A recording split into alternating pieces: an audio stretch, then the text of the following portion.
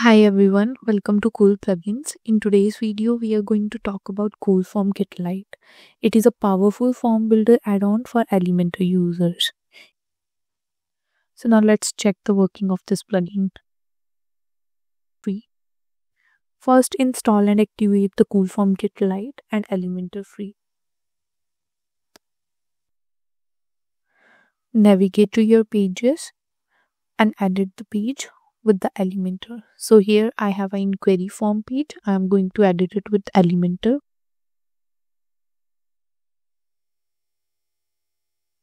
Okay, so this is my form. To build this form, you just simply have to search the form in widget section and then drag and drop this Cool FormKit form to your page. Now, as you can see, there is a phone number field and I am able to enter the alphabets also. Let's go to the content section and from the type, let's select tell field. Let's again enter the alphabets. So here it is giving me a warning that the field only select the phone number and numbers. Similarly, let's go to the mail section. Now from the type section, this add-on provide you to select the type of email. Let's select that. Now here in my form, I have a section named business type. I want to provide a specific business types to the user. So let's select the select type field, and here in the option settings, I have entered the specific business types from which users can select. Now here in the last, there is a agree to terms and condition which should be in the acceptance field. So let's select that. Now after selecting the acceptance as type, you have to enter the text for acceptance field. So enter that according to your choice. If you want this section to be checked by default, then you can enable this option, otherwise let it be disabled.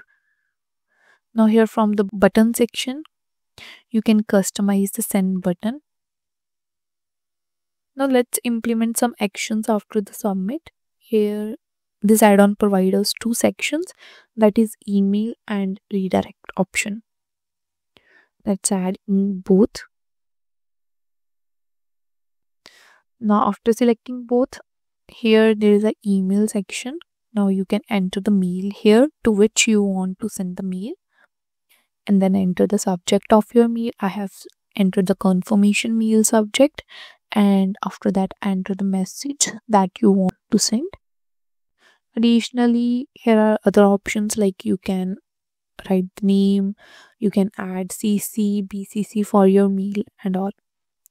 Now from the redirect option, turn on the redirect to thank you page.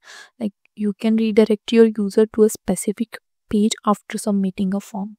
After enabling the option, enter the link of that page. Now after satisfied with all the changes, publish the page and let's preview it. Here enter all the details.